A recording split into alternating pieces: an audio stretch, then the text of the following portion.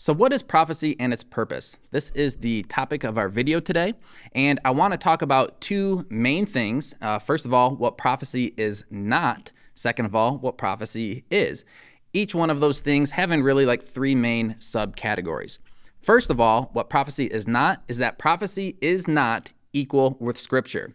No significant body of Pentecostal charismatic Christians that believe in the present tense practicing of prophetic ministry believes that their prophecies are equal with Scripture. There may be some fringe groups out there that make that claim, but once again, the more significant Orthodox groups do not believe that.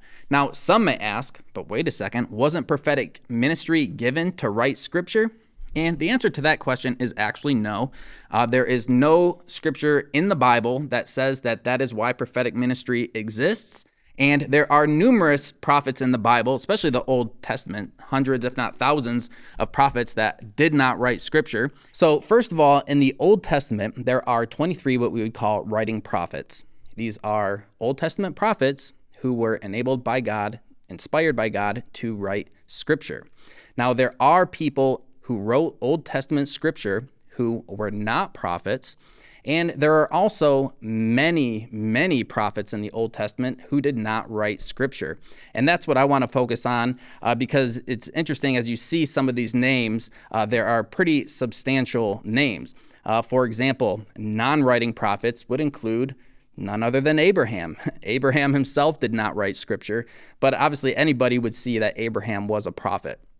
You go down to his grandson, Jacob, aka Israel. Basically, it's his descendants that the entire Old Testament is about. And once again, he did not write scripture, but he was obviously a prophet. He had many encounters with God. At Bethel, he had a vision of, heaven with angels ascending and descending on a ladder. He gave prophecies to each of his children, including his son Judah, where he said, the scepter will never depart from Judah. The vast majority, if not like everybody, takes this as a messianic prophecy that Jesus Christ would come from the tribe of Judah. So clearly, Jacob, aka Israel, is a very important prophet. However, he did not write scripture.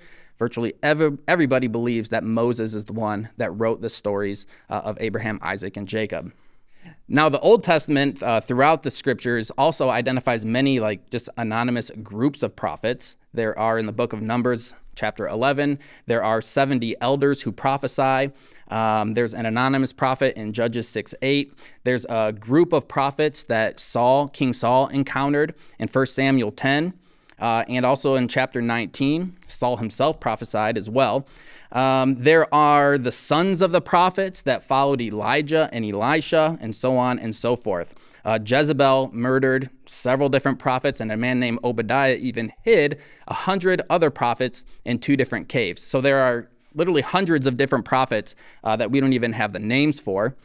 But in addition to Abraham and Israel, I thought it was interesting as well that Elijah is also among the non-writing prophets.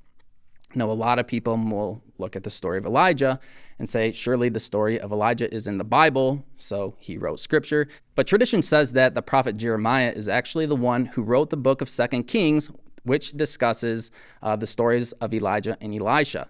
Elijah is a very important prophet. It was in the spirit of Elijah that John the Baptist would come. And when Jesus was on the Mount of Transfiguration, it was Moses and Elijah that he encountered. It is very important to note that Elijah did not write scripture. So where Jeremiah got the information about Elijah from, we don't really know.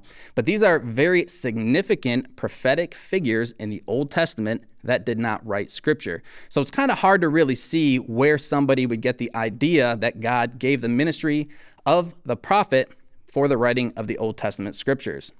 People also go to the New Testament with the same concept, and they say that the ministry of a prophet was given for the writing of the Old Testament, and the ministry of the apostle was given for the writing of the New Testament. But this same concept can be applied.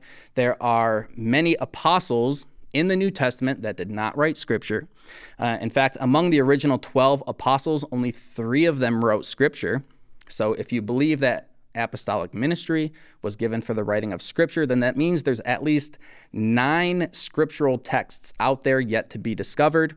But there are also people who wrote scripture that were not apostles. So it's kind of the same concept. People have this idea that prophets wrote the Old Testament, apostles wrote the New Testament. So there's no indication from the biblical text that the gift of prophecy or the ministry of a prophet was given for the writing of scripture.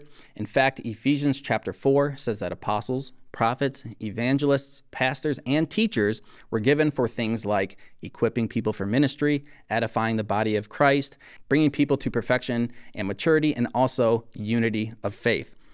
And in 1 Corinthians 1:7, the Apostle Paul also links the spiritual gifts with the revelation of Jesus Christ, or basically the second coming of Christ. So the gift of prophecy was not given for the writing of Scripture, but actually for edifying and equipping the body of Christ until he comes. That's what the Bible actually tells us.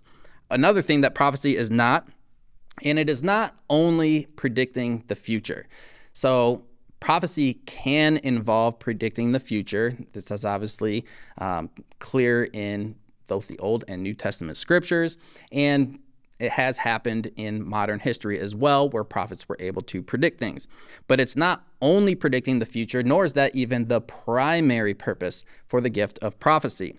So prophecy is not like a horoscope where you basically gaze into the heavens and figure out what is going to happen. A lot of people may even treat prophecies as such because they're looking for a new prophecy on a daily basis until they basically find one that they like or they think suits them.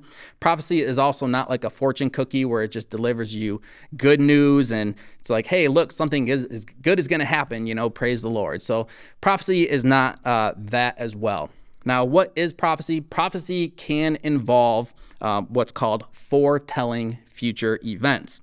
So foretelling is when the gift of prophecy enables a prophet to see what is going to happen in the future.